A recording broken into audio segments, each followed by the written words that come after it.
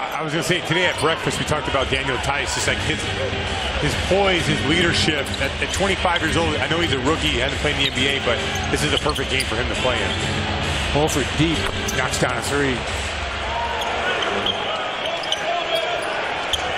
Tatum on the cut, nice pass by Horford. Yeah, good hands by Tatum, knowing not to put the ball on the floor, go right up with it. Whatever reason, guys do things like that. We're going to give a timeout.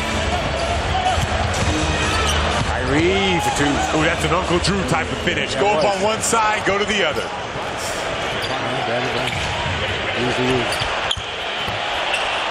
Five on the shot clock. Rozier knows it. Horford gets a look.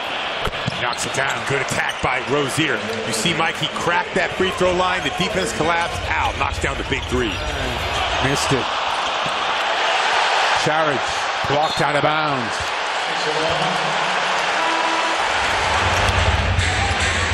Trying to go over the top for Thornton.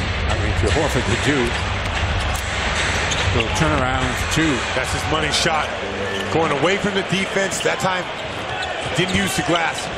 Went right in. Gives it up this time. Horford knocks down a three.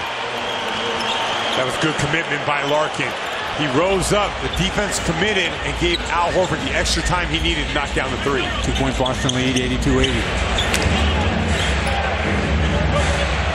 Mismatch. Bayless trying to stay with Horford, can't, banks it home. Good job. It's a good job by Horford. Getting that body contact to create the extra space to get a shot off. Into Kyrie. Horford.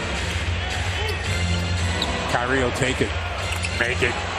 Man, Kyrie went away from the defense and stuck that pull-up jumper on the baseline. Kyrie and Horford is fouled by Covington.